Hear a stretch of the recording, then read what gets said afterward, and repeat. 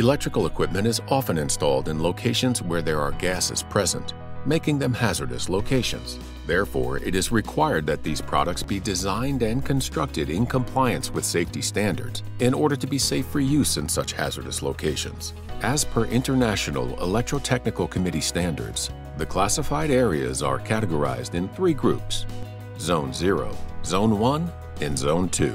This diagram of a typical petrol station illustrates the areas that are classified as Zone 0, Zone 1, and Zone 2. In this animation, our focus is on the Zone 1 classified area. Zone 1 is a location in which explosive gas atmospheres are likely to occur in normal operation, or the location is adjacent to a Zone 0 location from which explosive gas atmospheres could be communicated. In this illustration, we have a storage tank that contains a flammable liquid. When the flammable liquid is being transferred, the area around the vent of the tank is Zone 1. Explosive gases can be present under normal operation or if a fault occurs.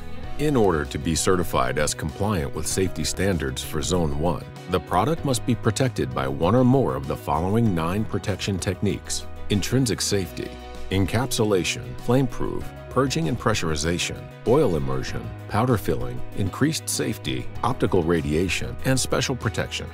Equipment compliant with these protection techniques are considered to be safe under normal and even abnormal conditions. It is important to use the protection technique that is best suited to the product based on its design and function. Products suitable for use in Zone 0 may also be installed and used in Zone 1. Please see our other videos to learn more about other classified areas as well as the protection techniques that are specific to them. If you are a product designer or a buyer and need an electrical device that has been certified for Zone 1, the HazLock Directory website can help.